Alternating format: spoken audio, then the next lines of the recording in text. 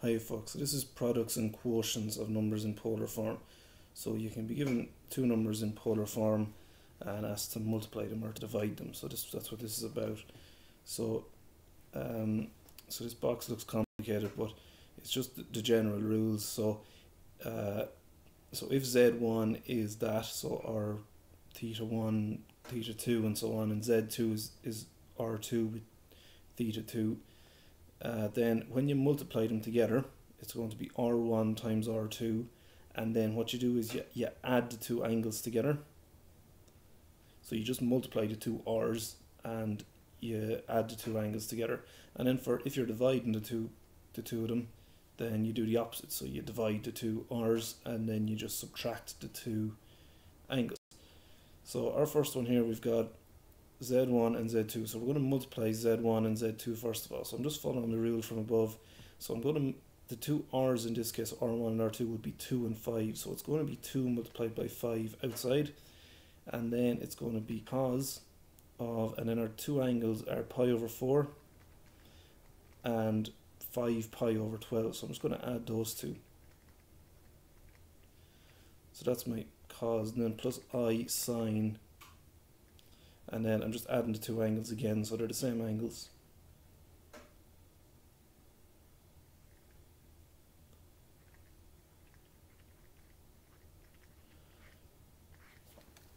And then, so that's basically it. We're just simplifying it a little bit then. So 2 times 5 is 10 outside, and then we're going to get cos, and we're just going to add those two angles together.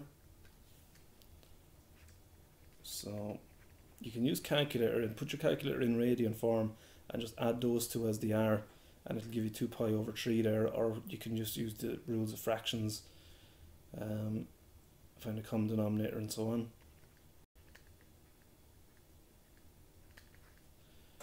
So it'll be the same thing here, so 2 pi over 3, and that's it then, we're done. So we've got the two complex numbers in polar form added together. Now the second part is where we're dividing them. So we're going to do pretty much the opposite. We're going to divide the R1, the two R's, and we're going to subtract the two angles. So so that was part 1. So this is part 2 then. So now it'll be, so we're doing, in this case we're doing Z2 divided by Z1, so just be careful. So it'll be 5 divided by 2, and then it's going to be cos of, and Z2, so the angle for Z2 is 5 pi over 12. So we're going to subtract pi over 4 because we're subtracting Z1.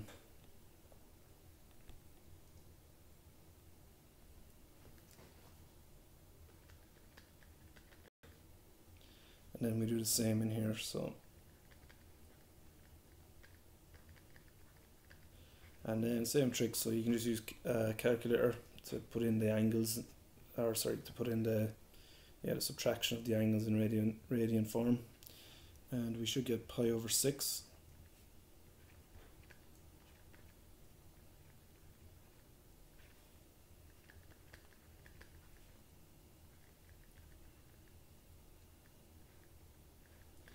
And that's it then. You could go and put that back into,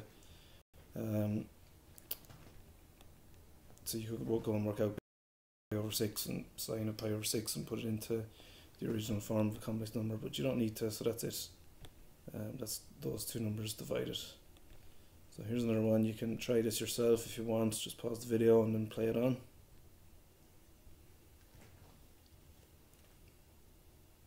So the first part anyway, I'm multiplying the two of them, so it's going to be 4 times 2, and then it's going to be so it's cos of 3 pi over 4 plus pi over 4 plus I sine, and it's 3 pi over 4 plus so plus pi over 4 again. So 4 times 2 is 8 outside, and then we've got cos of, and you don't even need calculator for this because it's the same common denominator, so 3 pi plus pi is 4 pi, so it's 4 pi over 4, and that's the same thing as pi. So cos pi plus I sine pi, and that's it then, we're done. So that's then multiplied, and I'm going to divide them now. So they're asking us for z1 divided by z2 here, so it's going to be 4 divided by 2 outside, and then cos of, and it's going to be 3 pi over 4 minus pi over 4 plus I sine, and it's 3 pi over 4 minus pi over 4. It's going to get 4 by 2 on the outside is just 2, and then cos 3 pi minus pi is 2 pi, so we get 2 pi over 4, and that's the same as pi over 2, plus I sine, and it's pi over 2 again. And again, you could use calculator if you really weren't sure there. So that's it then. That's those two numbers divided.